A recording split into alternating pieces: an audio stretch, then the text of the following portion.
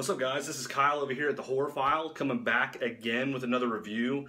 Today I'm actually reviewing another Artsploitation films movie. If you guys aren't familiar with Artsploitation at this point, basically Artsploitation is a company that does a really good job of finding really good foreign films. They actually have some in the United States, but mainly their films are independent movies they find. A lot of them are foreign. Very, very good company for finding very, underground foreign independent movies. They're, most of their titles are very great that I've reviewed. But today they sent me over a copy of this movie to check out and to review. This movie is called Children of the Night. This movie is a 2014 vampire horror movie with some comedic elements. It does have a lot of comedic elements in this movie, but vampire horror. It's directed by Ivan Knoll. This movie's from Argentina. It's got Spanish, it has American subtitles, but the whole movie's in Spanish. I'm not really familiar with Ivan Knoll too much. I don't know if he's a newer director. But getting a little bit about this movie. This movie is about a journalist. At the beginning of the movie opens up. You see this journalist sitting in front of a computer. She gets a strange email that basically is a woman that's inviting her to come over to this orphanage, to fly over to this orphanage to kind of get us, to get news out about this orphanage. And maybe to write a story about the orphanage to get it some exposure. And she said that these kids that live in this orphanage have this rare skin disease.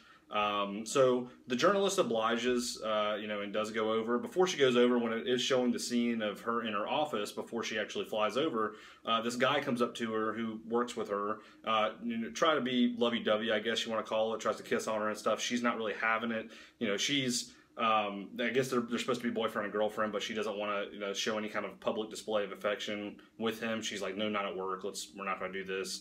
I don't want to bring this into the workplace. The guy wants to go with her over to this orphanage, but she tells him no, that she wants to go alone. So she goes over to this orphanage. She flies over. The first scene that you actually see of her going to the orphanage, she's walking down the street with her luggage. She has a rolly luggage bag, and there's this guy standing in front of this fire. It's right at night. Standing in front of this fire, he has a trench coat on. She walks up to him. He's very quiet.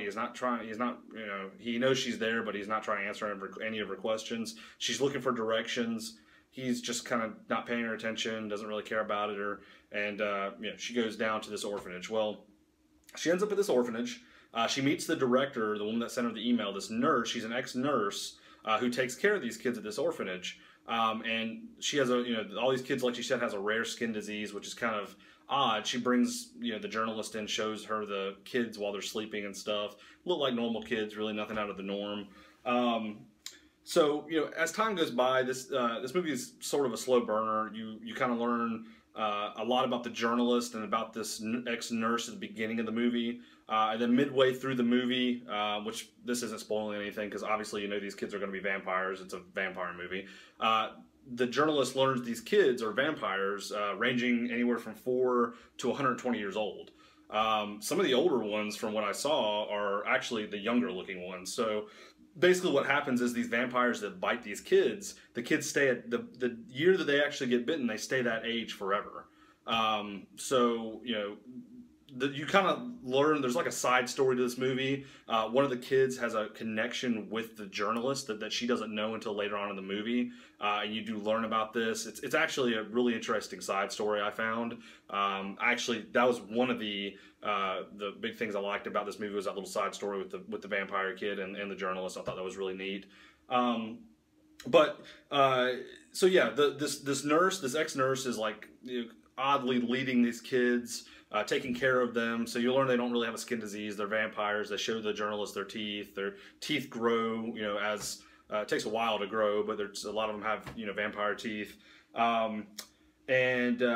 She's trying to lead these kids into, she wants to take care of these kids and consider this like a sanctuary for them.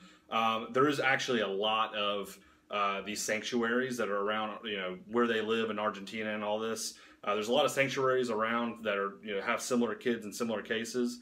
But this is apparently the nicest one out of all of them. There's probably, I would guess, probably 40 or 50 kids at this one. There's a lot of them there.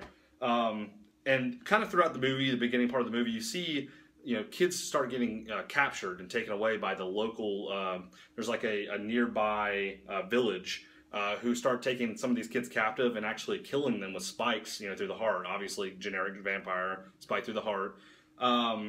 And this nearby village just does not approve of these kids. They don't approve of the whole situation that's there, and they just pretty much want to destroy the entire sanctuary. They're tired of it. They don't, obviously these kids are going out or they are able to drink blood. That's their vampire thing. They drink blood. A lot of the younger kids, the nurse said, are only allowed to drink animal blood, and a lot of the older kids actually drink human blood. They go to like nearby villages and the nearby towns, and while people are sleeping, drink their blood. They don't kill everybody. They're not like horrible vampires. But I mean, who the hell wants to get their blood drank while they're sleeping? That's kind of, I don't know, it's weird.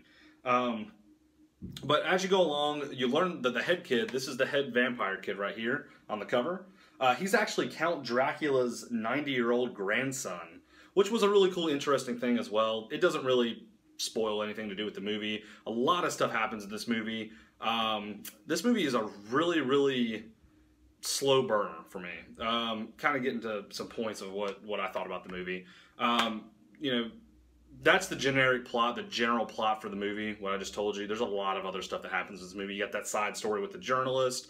You got, all these kids have stuff going on with them. The journalist finds out a lot of things. There's another side story with the boyfriend when he comes. Super slow burner. I can't say this is my favorite Artsploitation movie that I've watched. I'm just not really a huge vampire guy. I like to watch the occasional vampire movie, and this is definitely not the worst vampire movie I've ever seen by any means. I've seen tons of worse ones, but this was just a really slow burner. It just took forever to get to certain points of the movie. Like, there was a certain point where, there's certain points in this movie where things are going to happen, but it just takes a lot of dialogue to get to those points. And this was throughout the whole movie. Even toward the end, the ending had a lot of, the last 15-20 minutes had some really, cool scenes in it with the vampire kids and stuff. But, I don't know, it didn't really do it for me, I guess. I just wasn't really a huge fan of this movie. I see where the director was going for with this, the writer and the director. I see, the kind of the comedy sense they wanted to make with this movie, with this being Count Dracula's grandson, and there were kids, so there was a lot of comedic things going on with the kids. They still did kid things. I don't know. It was one of those movies that, like, you kind of see, you watch. You pretty much can pick up everything with this movie without seeing it again, and I just don't see me really revisiting this movie. But on the same token, I do think as a vampire flick, I don't think this was a bad flick. If you're really into vampire movies, if you really like movies that have a lot of dialogue to them, a lot of in-depth dialogue, a lot of things going on, definitely recommend this movie to you. On a scale from 1 to 10 as far as rating wise, I would probably give this about, I would say, a 6 out of 10. Like I said, it wasn't the worst movie, the worst vampire movie I've ever seen, but it definitely wasn't the best. It was no 30 Days a Night. I love 30 Days a Night. But in the old Dracula movies from, Universal Monsters, love those too. But I thought it was a cool concept.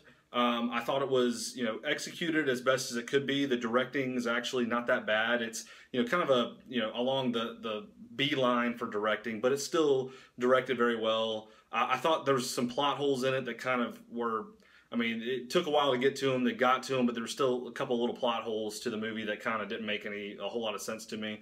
But overall, like I said, 6 out of 10. If you like vampire movies, check it out. Artsploitation is a great company. Definitely recommend it if you're into their films. Let me know what you guys think if you've seen it. I'd love to hear everybody else's opinion on this. Like I said, I'm not a huge vampire person, but I still like hearing other people's opinions on these type of movies. Let me know what you guys think. And until next time, peace out. Deuces.